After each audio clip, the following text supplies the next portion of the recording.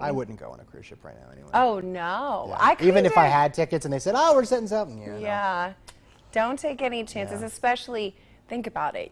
That's your compound. Well, I would just never go on a cruise ship anyway. That cruise ship is your compound for however many days. Yeah. 5, 6? 300. Why would you do that?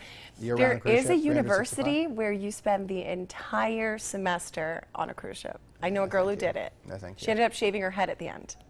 Yeah. Okay, Jordan. Would it even be a Wednesday if we didn't show you a baby puffin named Spaghetti? Yes, take a look at this. Take a look.